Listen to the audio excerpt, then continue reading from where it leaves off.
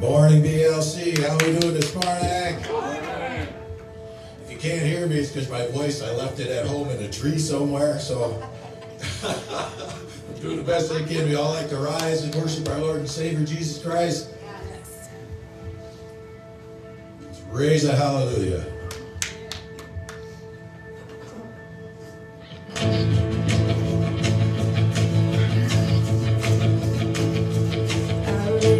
Hallelujah, in the presence of my enemies. I raise a hallelujah, louder than the unbelief.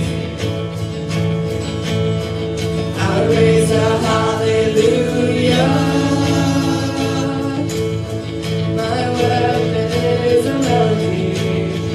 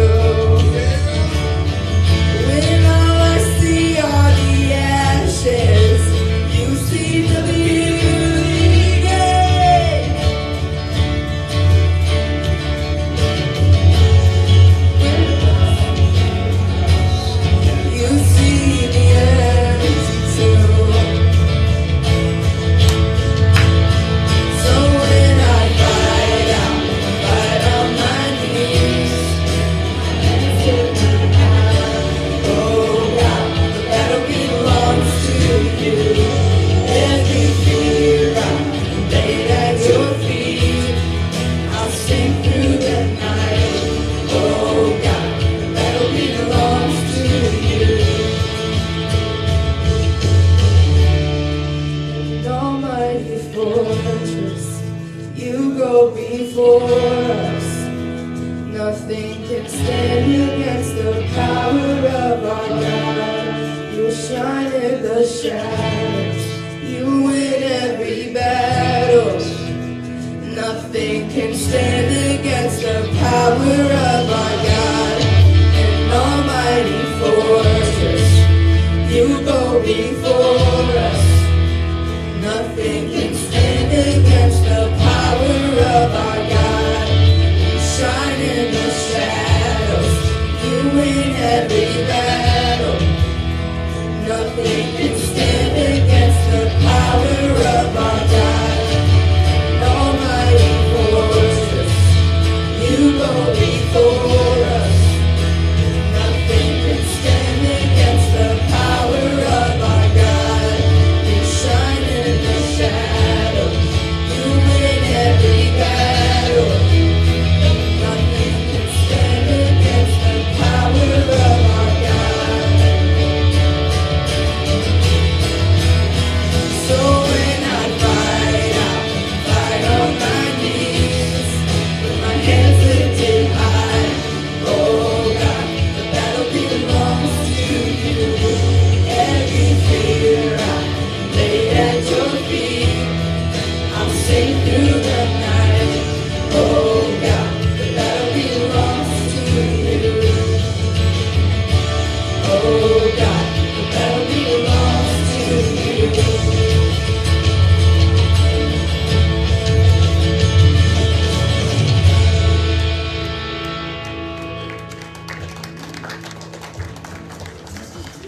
Isn't God good?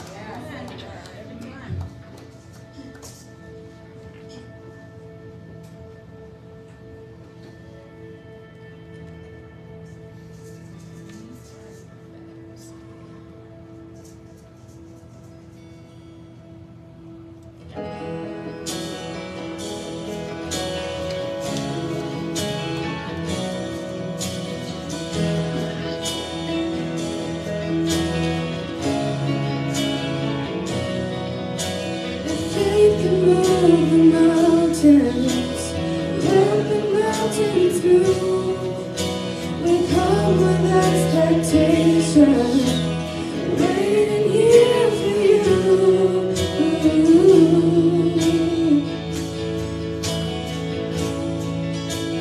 Waiting here for you.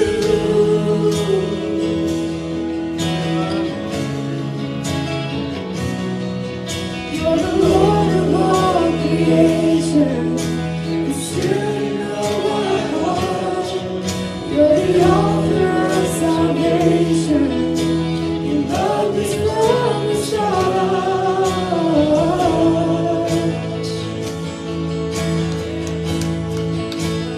Waiting here for you.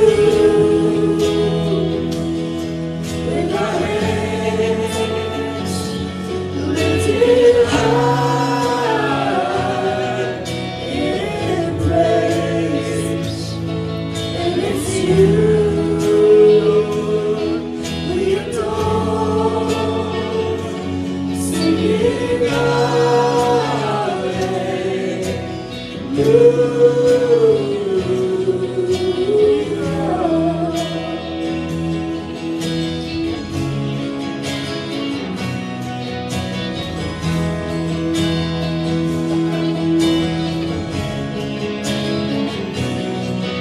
You are everything you promised.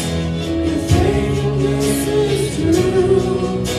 We're desperate for your presence. All we need is you.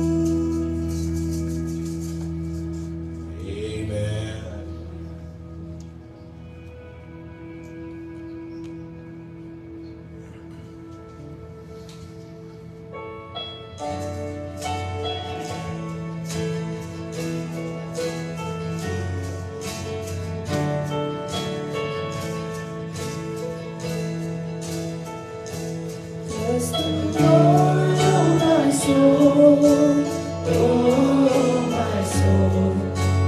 Worship His holy name.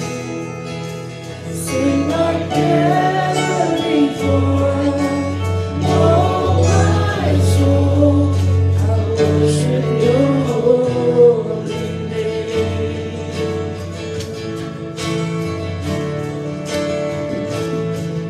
The sun comes up, it's a new day coming. It's time to sing Your song again. Whatever may pass and whatever lies before me, let me be singing when the evening comes.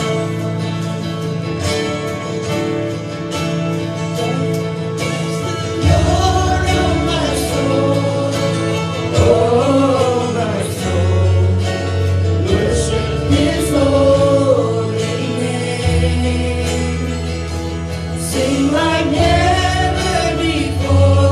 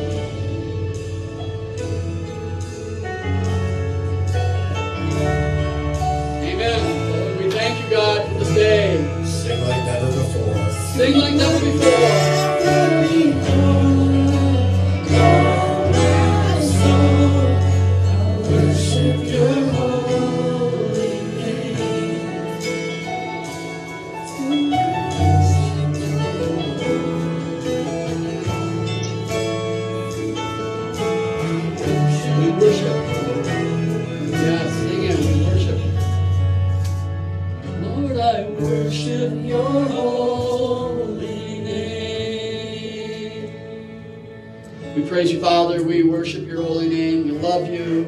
We thank you, God, for bringing us into your house today where we can do that. We can declare your name and to worship you, Father. There is no one like you, and there's nothing like this experience of drawing together with God's people and worshiping you for who you are, Lord.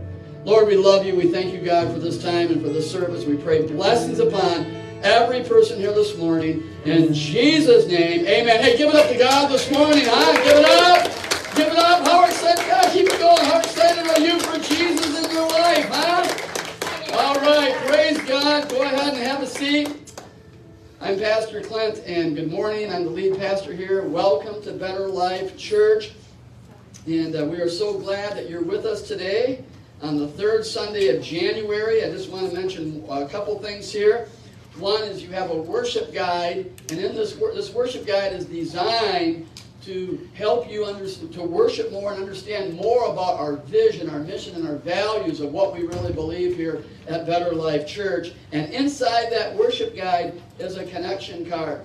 And we just ask that you fill this out on Sunday morning. And if you've been here before, maybe your contact information hasn't changed, maybe there's a prayer request you have, there's a place for prayer requests at the bottom. But if you're here for the first time, we'd love to have you fill that out, give you the hassle-free guarantee that no one's going to show up at your door this week. But we just want to send you a letter in the mail saying thank you for coming, and here are some next steps. So be sure to, and you can drop that in the offering bucket at the end of the service when we receive our tithes and offerings. So what I want to do right now is I want you to stand, just take 30 seconds, high five, fist bump somebody, welcome them here, and then look to the screens for the announcements.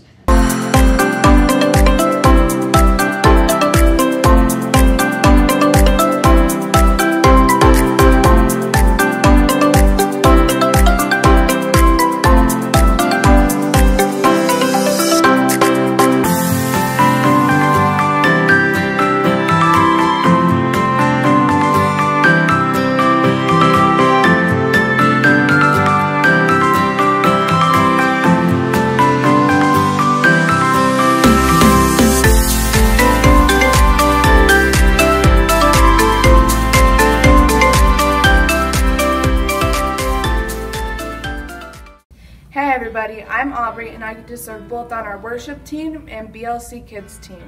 We are so excited to have you in church with us today. One of our favorite things here at Better Life is helping people discover their purpose, and we do that during our monthly growth track. We believe that God gave every one of us gifts and talents to fulfill the specific purpose He created for us. On the first Sunday of the month, we have growth track at 5 p.m. If you would like to learn more about Better Life's vision, mission, and values, or you want to know about discovering God's purpose for your life, then we invite you to attend this 90-minute class taught by our pastor. Childcare is provided for you so you can connect with some of our team leaders. You can learn more about our growth track by visiting betterlifepeople.com. You can register by filling out the connection card and placing it in the offering buckets later in the service. At Better Life, we believe that we are better when we are together, particularly in small groups. We now are entering our second semester of small groups and would like to encourage you to join a small group of your liking. To learn more about small groups, you can visit betterlifepeople.com, or you can complete your connection card for more information, including registering for a group. We are very happy to announce the starting of a popular small group called Financial Peace University. This class is created by Dave Ramsey, one of the world's foremost experts in the area of financial management. Our class will be on Sundays beginning January 22nd at 7 p.m. You can attend a free preview class tonight in the Better Life Church Fellowship Hall at 7 p.m. If you're a member of Better Life Church, we have a special offer for you. If you register, attend, and graduate the class, BLC will refund you half of your registration rate. That's $40 back. To register the class, visit our BLC website and click on the link for Financial Peace University. Our church was started on the belief that before we do anything, we should pray first. Twice a year, we dedicate 21 days of focused prayer, in January and again in August. Our January 21 days of prayer runs from January 8th through January 28th. You can participate in at least a couple ways. First, by receiving our Better Life Daily Devotional to encourage you in your faith and to always pray. Secondly, you are invited to join us each Saturday for our Saturday prayer. For the next 2 Saturdays, we will begin at 10 a.m. You can learn more about 21 Days of Prayer at betterlifepeople.com. We're so glad to have you with us today, and now here's our pastor to share God's Word with you.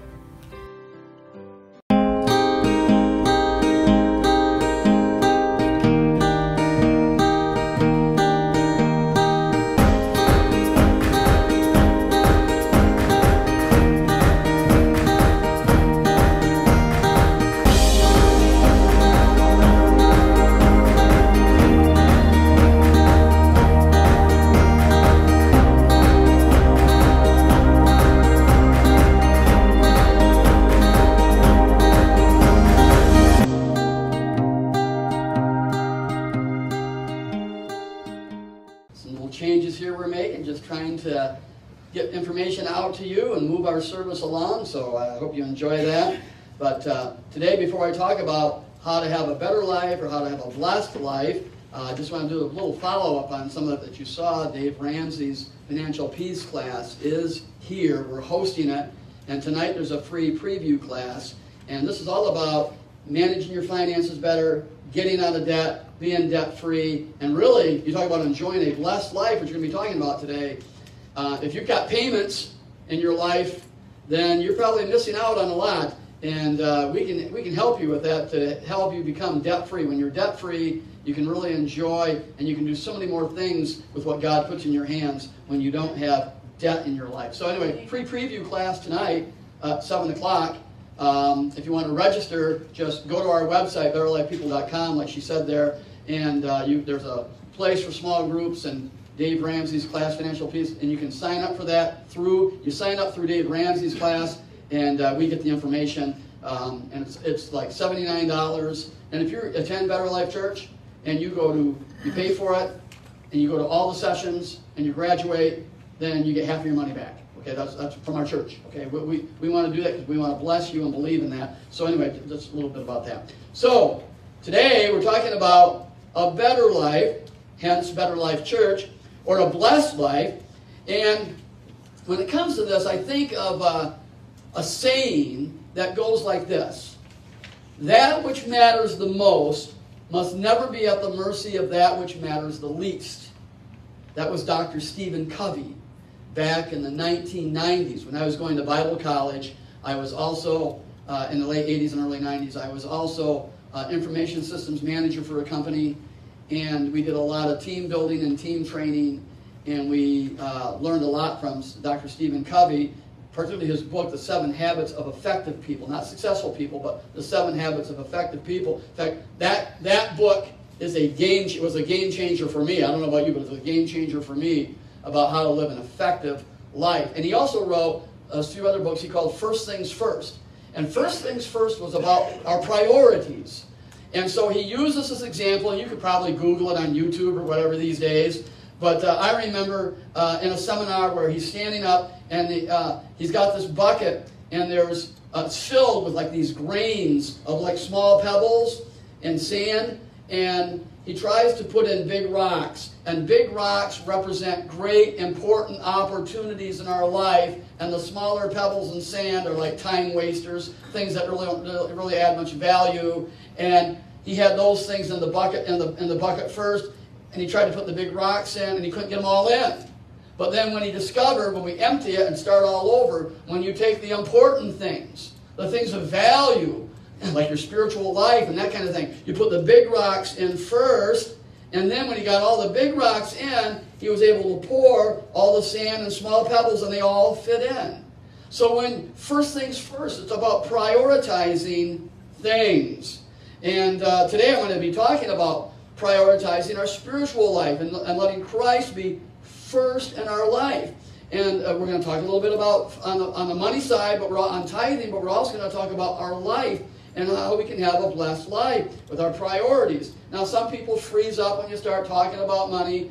They start thinking that the church wants you to give more, the church wants your money, blah, blah, blah. That's not the case at all. That's not the case at all in the Bible, and that's not the case about Better Life. But you must follow me, because what I'm trying to do today is I'm trying to help you. This is a message to help you all the way around. In fact, let me just give you a tidbit, a little pushback. If you've ever thought, well, as a church, they talk about money. Did you know that Jesus spoke more about money than he did heaven or hell?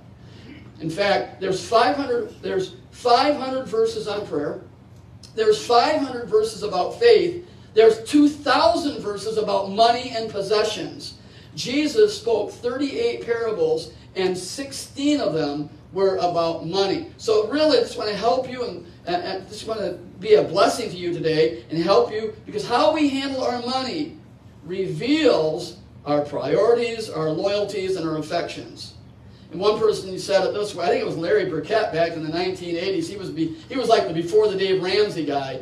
He used to say that if you look at your checkbook and you look at where the money goes, that'll reveal your priorities of what's important to you. See, we want you to know this. God needs to be number one. In fact, he can't be number two. God can't finish second. He's got to be number one, because that's his nature. That's who he is. If Chuck and I went out golfing with God on 18 holes, God would always score an 18. He'd get a hole-in-one in every hole, because he can't finish second. That's who he is. So today, what I want to talk to you about are, what are the keys of a blessed life? Now, you should have message notes. By the way, good morning to Facebook people who are following us along, or YouTube. But what are the keys then for a blessed life? We're going to look at some principles that we see throughout Scripture that are repeated, so you can follow along in your message notes. And here's the first principle that I see on this topic of the keys for a blessed life, and that is principle number one: is it sacrificed or redeemed? Is it sacrificed or redeemed? The Lord said to Moses, "Dedicate to me every firstborn among the Israelites. The first offspring to be born of both humans and animals belongs to me." So God is saying that the firstborn belongs to him. In fact, 16 times God says that the first belongs to me. In Exodus chapter 13, he goes on to say, "You must present all firstborn sons and firstborn male animals to the Lord, for they belong to him. A firstborn donkey may be bought back from the Lord by presenting a lamb or a young goat in its place. But if you do not buy it back, you must break its neck. However, you must buy back every firstborn son." So the Old Testament principle is this: the firstborn was to be sacrificed or redeemed. There was no third option. Either sacrifice it, or if it's unclean, redeem it with a clean substitute. Key thought here: the clean firstborn had to be sacrificed, and the unclean firstborn had to be redeemed. Now let's just kind of fast forward to the New Testament, where John the Baptist sees Jesus, and he says in John 1:29, he says, "Behold, the Lamb of God who takes away the sin of the world." So Jesus came as the Lamb of God. Now, Jesus in his role, let's see how we do on this. Was Jesus clean or unclean? Clean. All right? And you and I, apart from Christ, and left to our own nature, are we clean or unclean? Unclean. Okay? So the principles apply. Jesus was sacrificed to redeem us. He was literally a first fruit offering. In a very real sense, Jesus was God's tithe. All right? In fact, God gave his tithe in faith before you and I ever believed. That's what it says in Romans 5:8. But God showed his great love for us by sending Christ to die for us while we were still sinners. And we should give our first fruit offerings, our tithes, in the same way. Before we see the blessings of God, we give in faith. That's how God gave Jesus that way. In fact, it says in Romans 8:29, "For God knew his people in advance, and he chose them to become like his Son, so that his son would be the firstborn among many brothers and sisters. You see, God's legal right, okay, God had a legal right. Everything belonged to him. Everything belonged to him. And so if you were to look, like, for example, in the Old Testament. Now let me give you a theologian's term. It's a term theologians use. It's using a Greek word. It's called, they would say, like, what is the kerygma of the Old Testament and what is the kerygma of the New Testament? The word kerygma means proclamation. It's a Greek word for proclamation. What was the saving element in the Old Testament? It was the Passover. When the people of Israel, if you remember the movie by Cecil B. DeMille, or you watch the newer movie of the Bible, the people of Israel are coming out of Egypt, and the death angel, the devourer, is coming through, and it's going to take the firstborn. But what they did was, they knew what God wanted out of them, and that was to slay an animal, to take a perfect lamb, cut its throat, and take the blood, and put the blood over the doorposts and on the sides, and so that when the death angel, the devourer, came through, it passed by. That's where we get, it passed over. That's where we get the word Passover from. It passed over that place. And in the New Testament, Jesus embodies that picture. Jesus literally went to that cross and gave his rich red royal blood and died on the cross for you and me. And of course, he was not only buried, but he rose and is coming again. That's called the kerygma, the proclamation of the New Testament and the Old Testament. But the thought is this: any first thing given is never lost. And any first thing not given is always lost. Translated into this: what we give to God, we don't lose because God redeems it for us.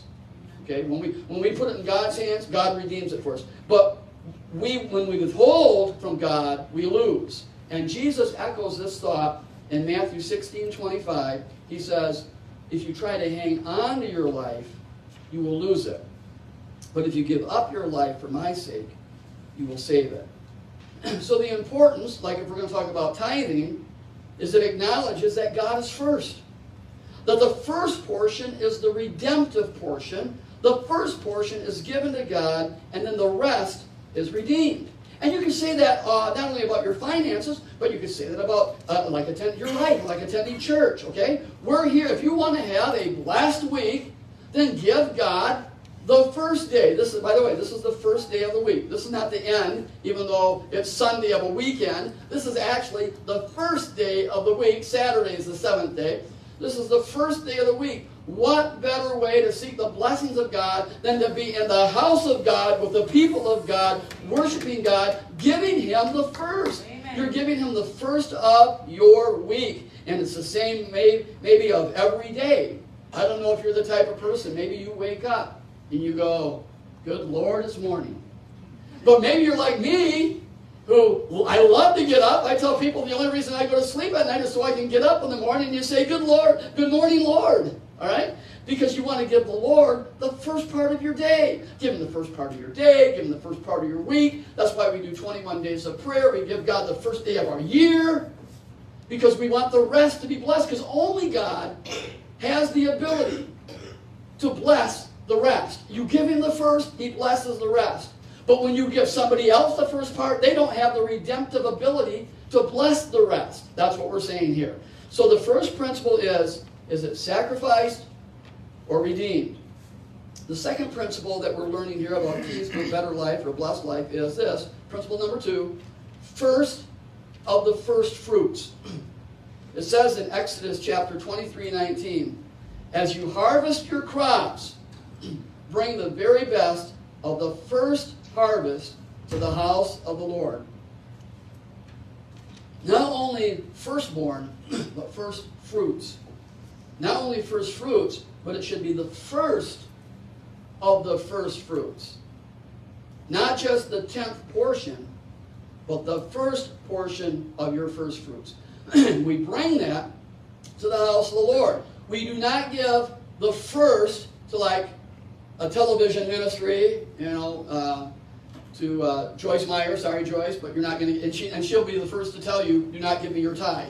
should be the first to tell you, do not bring your tithe. That's an offering. That's above and beyond. Because we give our first, because Joyce doesn't have the power to redeem the rest. Only God has the ability to redeem. So we bring our tithes and offerings, not to some television ministry, not to a parachurch organization, but to the house of the Lord, the local place of worship. It says in Proverbs 3, 9, and 10, honor the Lord with your wealth and with the best part of everything you produce.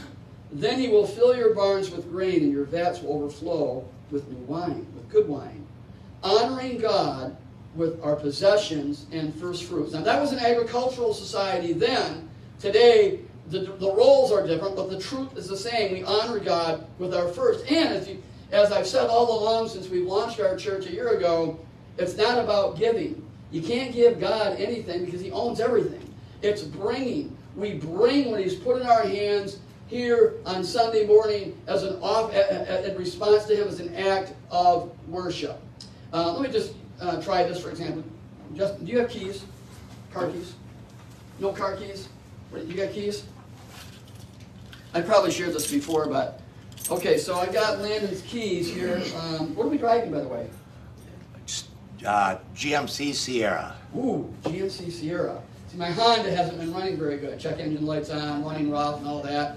And so it's going to go in the. It's been in the shop, and this will really help Michelle and I get around. So Landon and Vicki, they are giving us the keys here to his vehicle. Now, after a while, we get our Honda back, and Michelle and I, Landon, I want to let you know something. We got our vehicle back, but other than that, I want you to know this. Michelle and I have been praying about this. We want to give you this truck. Okay? We want to give this to you. And you've already figured out, Landon's going, give! You can't give it, it's mine! It belongs to me! And that's the same way it is with our finances. They're not yours. It's not yours to decide. I've had people say that to me in the history of our church here. In the short history of our church, I've had people try to say, well, I'm going to put my giving here, or I'm going to bring it here. It's not your giving. It's God's. And God has already said what we are to do. We are to bring to the house of the Lord the first part, the best. All right? The best. And when we do, God is able to redeem the rest. All right? He favors and he blesses us. See, it's like when the people of Israel came out of Egypt and they're entering the new land, they take Jericho. And they took all the possessions from Jericho and gave it to God. There were no spoils. You know why? Because it was the first city given. God didn't say, conquer 10 cities and then give me. They took Jericho and they gave all the spoils to God, so then after that, God could bless the rest. Now, when they went into Jericho, and here's an example, a man by the name of Achan kept some of the stuff back for himself. And God knew it, and Israel, and so Israel went on to the next city called Ai. Some people think it's Ai, but it's Ai. And it was just an easy peanut size of a city, and compared to Jericho, and they should have had no problem. And of course, two things they failed to do is they don't inquire of the Lord about it, and then Achan has kept some back, and they have failure. They're routed, they're defeated by this small little city. And why? And God lets them know, you've got sin in the camp. Achan has taken it. Achan has not returned everything. And it took, of course, Israel was about 2 million people, they feel, at that time. And so God literally stopped them in their tracks, and they went tribe by tribe, clan by clan, family by family, until Achan finally realized, okay, the gig's up, I got to give it back, type of thing. See, God can't bless the rest when we don't put it in his hands. God has the ability to redeem us. And when we don't, the rest is cursed, like it was there. It says in Malachi chapter 3, verse 6, I am the Lord, I do not change. And then it says in verse 8 through 11, should people cheat God? Yet you have cheated me. This is God talking. But you ask, what do you mean? When did we ever cheat you? You have cheated me, and the tithes and offerings due me. You are under a curse, for your whole nation has been cheating me. Bring, talking to the people of Israel, bring all the tithes into the storehouse, so there will be enough food in my temple. If you do, says the Lord of armies, I will open the windows of heaven for you. I will pour out a blessing so great you won't have room enough to take it in. Try it. Put me to the test. By the way, this is the only place in Scripture where God says, put me to the test. And it's in the area of finances, okay? Of your money, of his money. Your crops will be abundant, for I will guard them from insects and disease, from the devourer. Your grapes will not fall from the vine before they are ripe, says the Lord of heaven's armies. Now, some people object. They say, no, not so, Pastor. That's Old Testament. Well, listen, it says right here in Malachi, the Lord never changes. See, it's not about law. It's about an unchanging principle throughout Scripture by an unchanging God. And so, it's just like here today we live not under law, but the word says under grace. Grace and truth came by Jesus Christ. But let me give an example. In the law, it said, you shall not commit adultery. But Jesus says, if you even look at a woman with lust in your eyes, you've committed adultery. You see how the bar has been raised, not lowered, raised. And it's that way in some other places as well. Without exception, I hear people who are regular tithers, they regularly give God their first and their best, tell me how blessed they are. And I hear regularly from non-tithers, one is I shouldn't have preached a message on Sunday about money, and two, I hear about how they can't afford to give, okay? But see, it's not about the income level. It's not about that at all. It's about who's first in your life. Because God puts things in your life, and what he puts in you, he just asks you to return to him the first and the best. It's not about the income level. It's about, see, because the math doesn't work. The math doesn't work when people say, well, I can't tithe, I can't afford to tithe, because then how will I pay all these bills? And so just remember, when you give God the first, he redeems the rest. When you give the electric company the first, they don't have the ability to redeem. And that's why people say, I have more month than money. But God says, when we trust him, he rebukes the devourer. Remember the angel that passed by the Passover? They saw the blood. The people had regard for that. And it passed by. It did not devour them, did not destroy them, did not kill them. And the same is true in the area of finances. When we give God our first and our best, he takes that redemption and he blesses the rest, because only God has the power. Not the consumer's power. They don't have the ability to do that. Okay? So, and in the Old Testament, if you want some Old Testament pre-law, you just go back to Cain and Abel. When Cain and Abel, Adam and Eve's sons, when they were here on earth, it says in Genesis 4 that in the process of time, this is the English Standard Version, Cain brought an offering to the Lord. And I just kind of focused on that for a moment. It didn't say that he brought it right away, he gave God his first. It says in the process of time, he brought an offering. Now here's the full-blown version of that verse. In the NIV it says, in the course of time, Cain brought some of the fruits of the soil, didn't say it was the first and the best, as an offering to the Lord. Abel also brought an offering, fat, which, when I looked it up in the Hebrew, it means the finest and the best portions from some of the firstborns of the flock. The Lord looked with favor on Abel and his offering, but on Cain and his offering, he did not look with favor. So Cain was very angry, and his face was downcast. You see, God had respect for Abel, not Cain, because Cain did not give his first fruits. It says in the process of time, when he got around to it, type of thing, is he brought some of his fruits. It doesn't say that he brought the best, like Abel.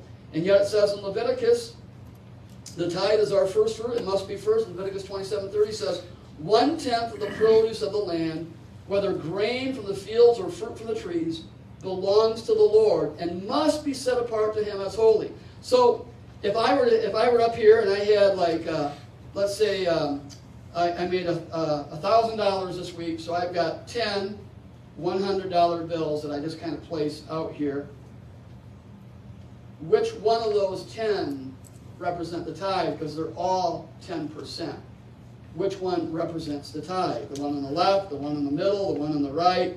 You see, God says that when we give to him and put the first fruits in his hands, he can redeem the rest. But when we don't, it can be cursed. You know, it's possible to give. 10% and still not be doing true biblical tithing, okay? Because the first one taken is the tithe.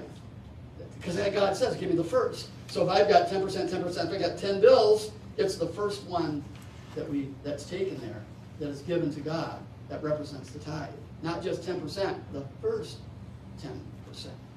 All right? And so the Bible says, and so, and we don't want to get real legalistic about this. For example, I know people work and you get direct deposit. So, let's just say I have a direct deposit into my account, and before I have time to write my check out to the house of the Lord for my tithe, Michelle writes a check to Meyer. Oh no, we're cursed. She wrote the check to Meyer. Meyer doesn't have the ability to redeem. Okay, we're not getting legalistic like that. What we're trying to show is this is the design, this is the order, but God checks our heart to know, okay, to know. Tithing first is an act of faith. It says in Hebrews 11:1, now faith is the substance of things hoped for, the evidence of things not seen. But without faith, verse 6, it is impossible to please him, for he who comes to God must believe that he is, and that he is a rewarder. He rewards those who diligently seek him. And it's a matter of our heart. So we don't want to get legalistic on it. We're trying to teach you the principle, and we're not going to get all legalistic on that, okay? So according to Exodus 13, the first part redeems the rest. Paul said it this way in Hebrews. By faith, Abraham, when he was tested, offered up Isaac. And he who had received the promise offered up his only begotten son, of whom it was said, in Isaac your seed shall be called, concluding that God was able to raise him up even from the dead, from which he also received him in a figurative sense. See, it's the principle of faith that initiates the blessing. Abraham did not wait until he had 10 sons. He offered Isaac. Abraham didn't wait until he had 10 sons and then offer up the one that ticked him off the most. Okay? He didn't do that. He offered up the first one in faith. And God wants us to do that too. Not by how much you would have left, but by faith, trusting that God will take care of the rest. As I said at the outset, our checkbook often shows our priorities.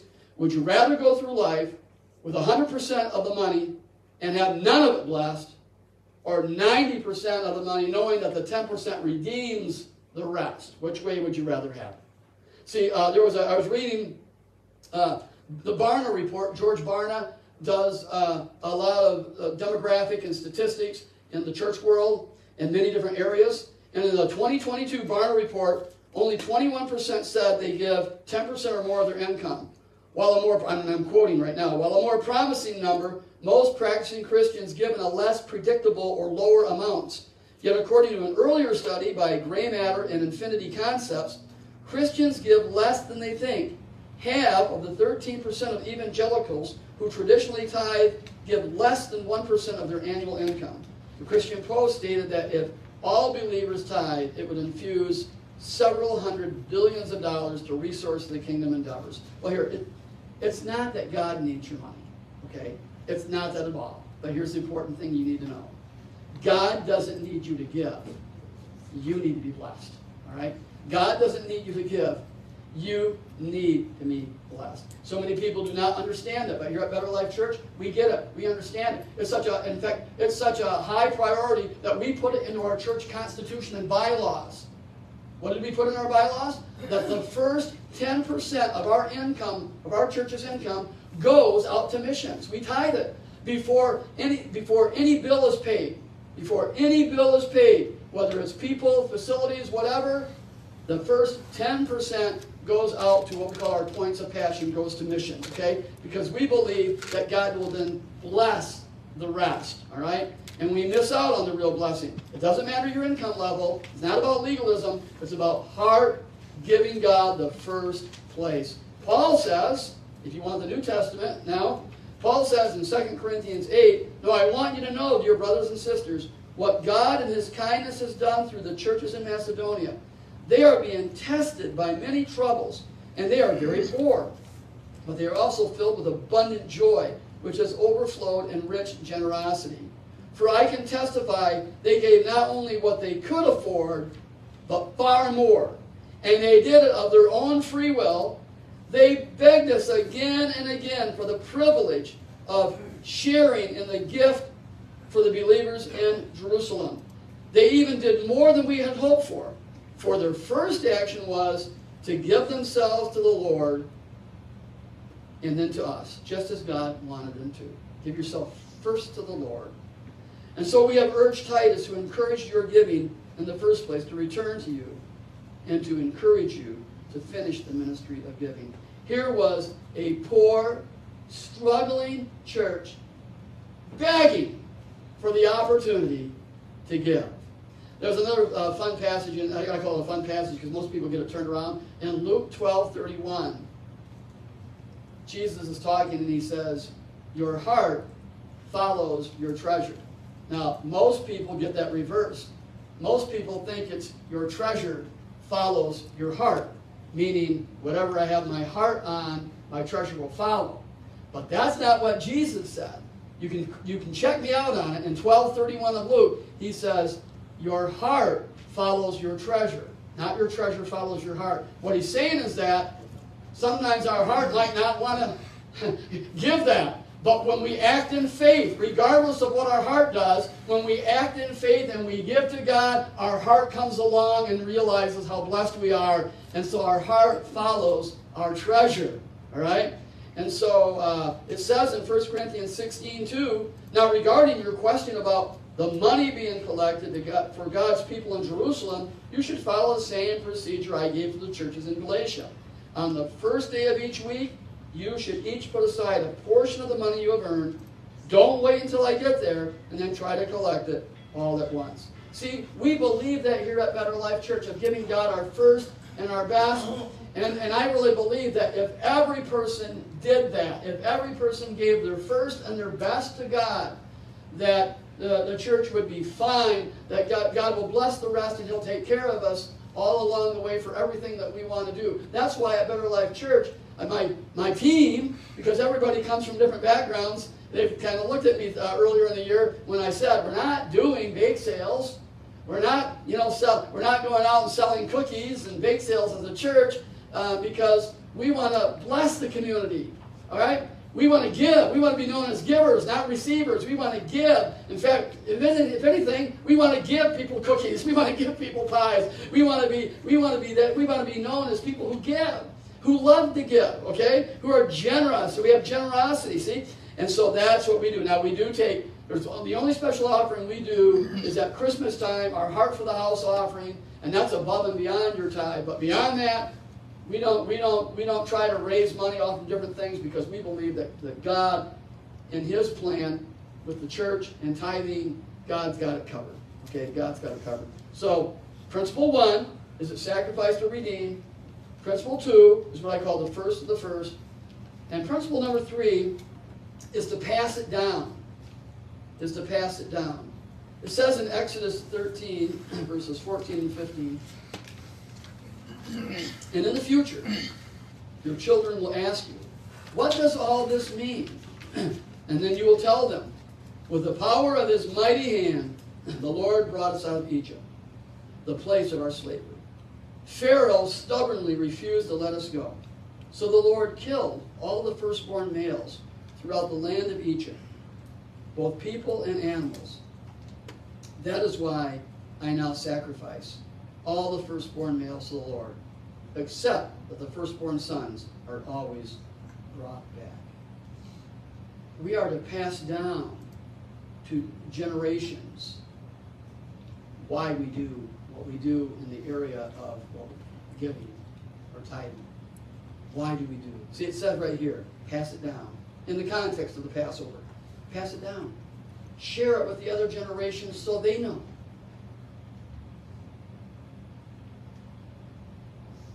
I know my grandson, my oldest grandson, he'll be 23 next month. And we pretty much raised him in our house. He lived with us. And we get some good praise from our family members that Michelle and I did a pretty decent job with him. He's a good kid, Christian young man, got good seeds in his life. And when he was in high school, I think it might have been his junior year, he did the Dave Ramsey thing, and he gets all that. But just before that, he saw me writing my tithe check out to the church. His eyes got as big as silver dollars when he saw the amount. And he says, Papa, I'm Papa, Papa and Nana. He says, Papa, why do you give so much? Now, I could have said, well, the Bible teaches that you're supposed to give 10%. But I wanted to share it with him another way. And I said to him, you've only known me as your papa. You've only known me as a pastor. Because I went into ministry late in life. I was in my mid to late 30s when I pastored my first church, which would have been 1992 or 1993. He wasn't born until 2000. So he's only known me as his papa and as a pastor. I said, but there was a time when your papa was not a good person.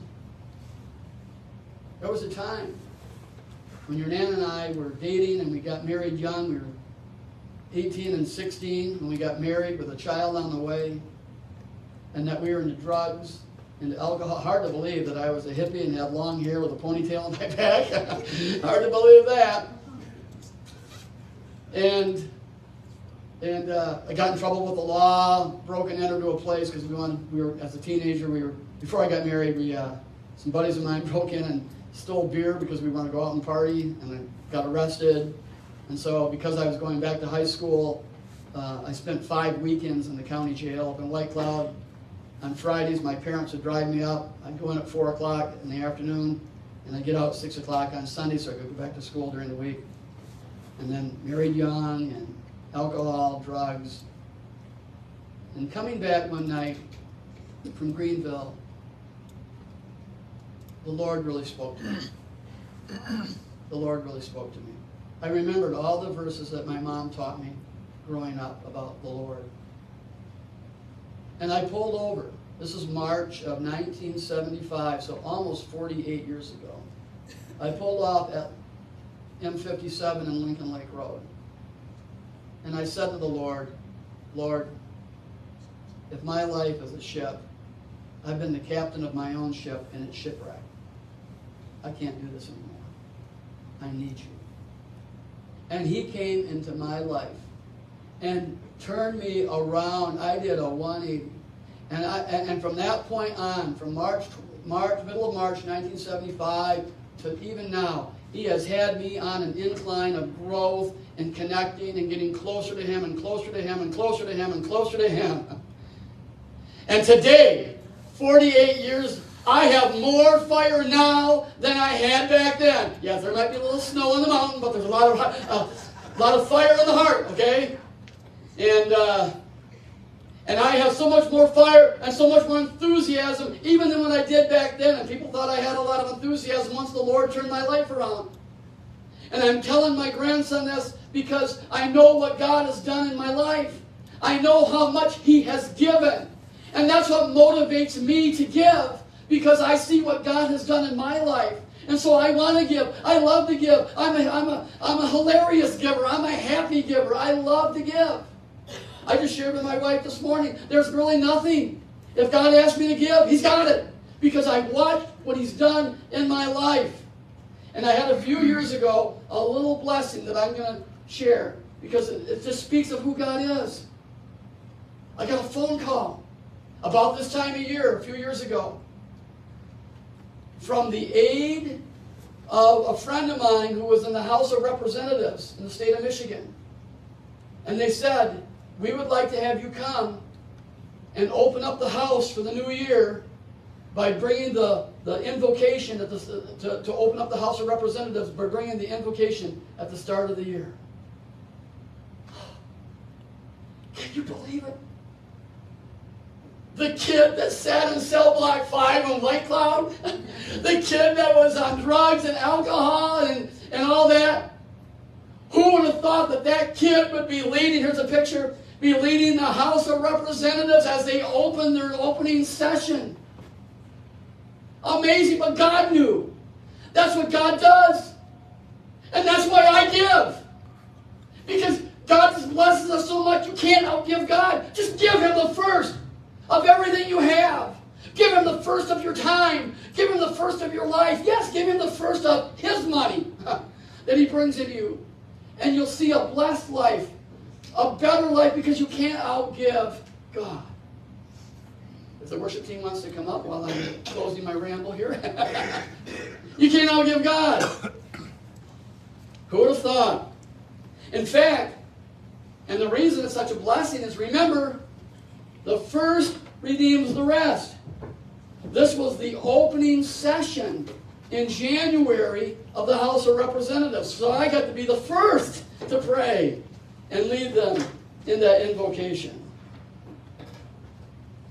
And that's why I give.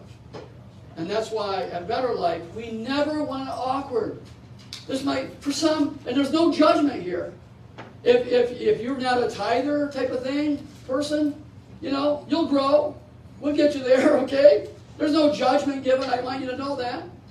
Because what I first need you to do is make sure that you give your heart first to the Lord. Remember, the people in the church in Macedonia, they first gave themselves to the Lord, and then the rest came. And as you grow in your faith, I know the rest will come. But we talk about giving here and finances. For some churches, they don't like to deal with it. Two things you don't talk about in church: money and sex, okay? Don't talk about it. Are you kidding me? Those are so important things that we need to talk about in the church. And so we just have a great time, and I want you to be comfortable here at Better Life, knowing that we talk about it, but not in a judgment matter, but in a faith matter. And sometimes I'll have people say to me, "Oh, Pastor, I couldn't make it to small group, this week because I had to work a few extra hours." And I said, "Awesome, great, you're going to get overtime. That's going to be a tremendous tithe. Woohoo! Great. That's how we have to look at it. Let's have the jar filled to overflowing. That's how our God is, not half full." So, looking at the three principles in this morning.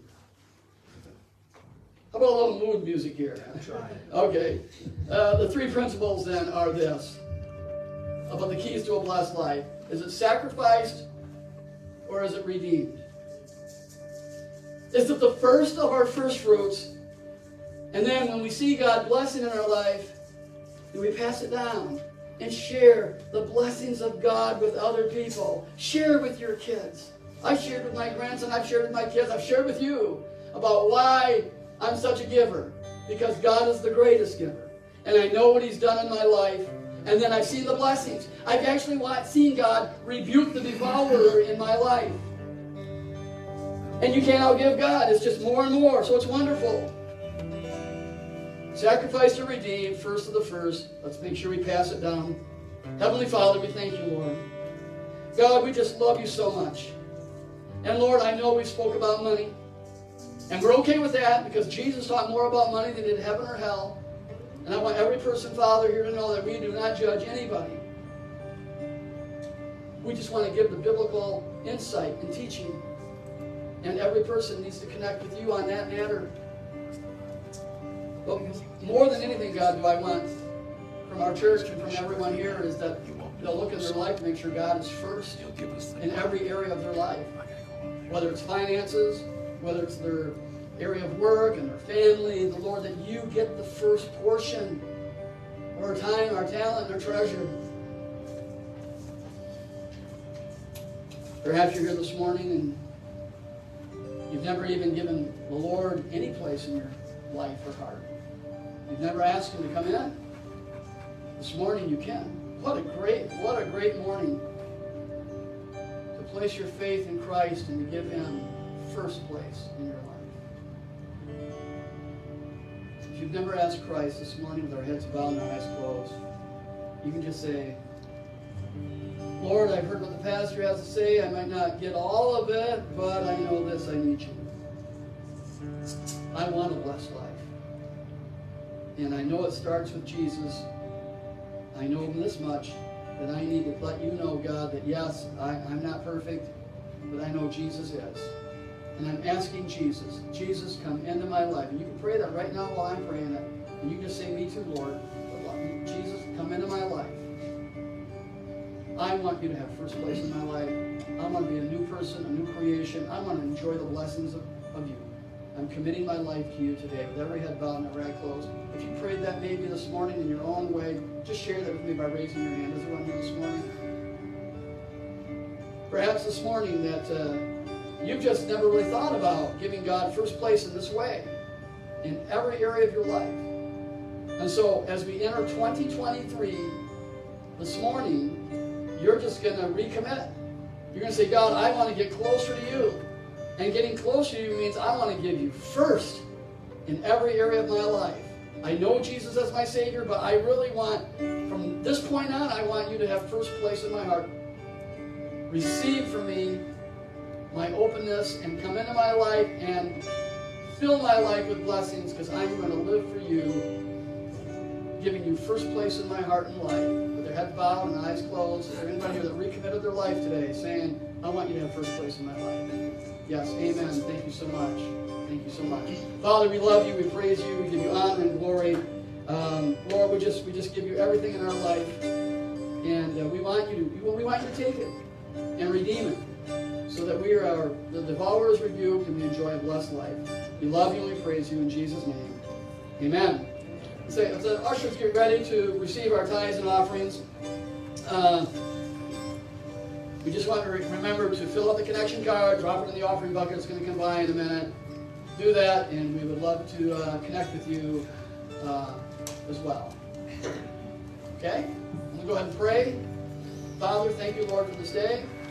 Thank you, Lord, for this time that we've had in this service.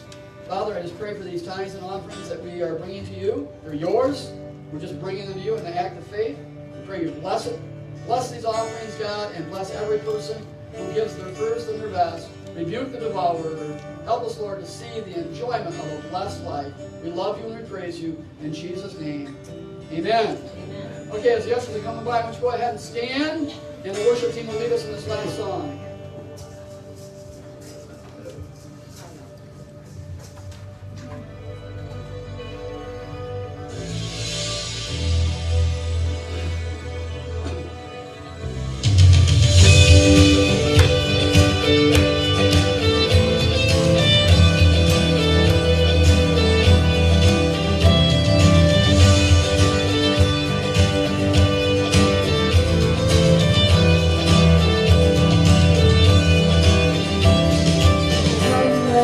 Worship our King.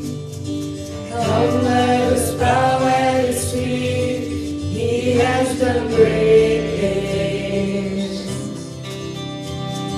See what our Savior has done. See how His love overcomes. He has done great things. He has done great things.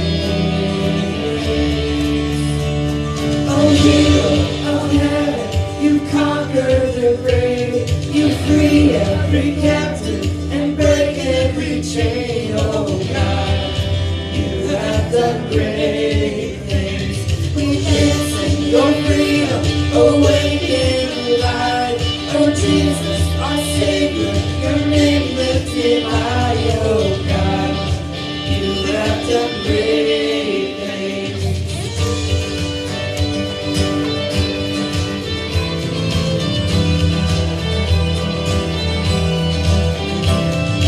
Faithful through every storm, you'll be faithful forevermore. You have done great things, and I know you will do it again. For your promise is yes and amen. You will do great things. God, you do great things. Hero of heaven, you conquer the grave. You free every captive and break every chain. Oh God, you have done great things. We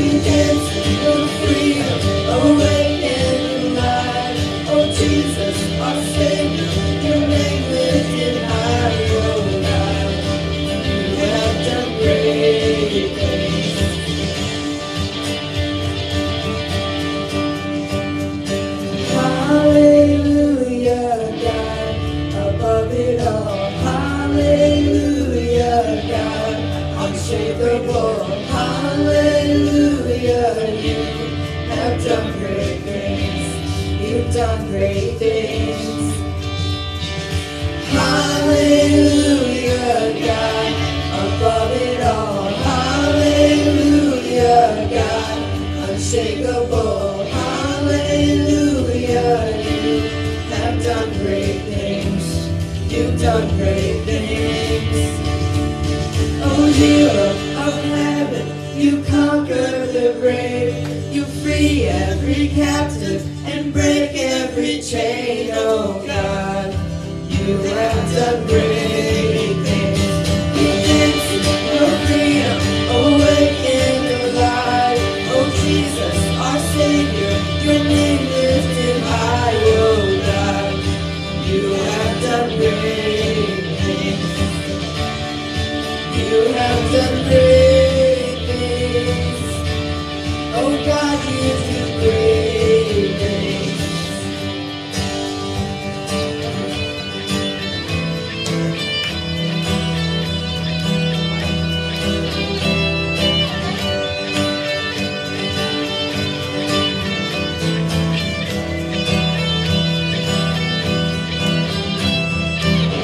Let's give it up for the worship team. So I just want to thank everyone for coming today. A couple announcements real quick. We have betterlife.com for look up all of our small groups. We've got many of them. One for just about everybody. You want to tear down walls, you want to read some great scripture, you've got the Dave Ramsey thing. And then also we have, at the end of the service here, we got two, if you need prayer, please come on up. We'll have Chuck and Dawn. You guys have a wonderful week. We all love you. God bless you.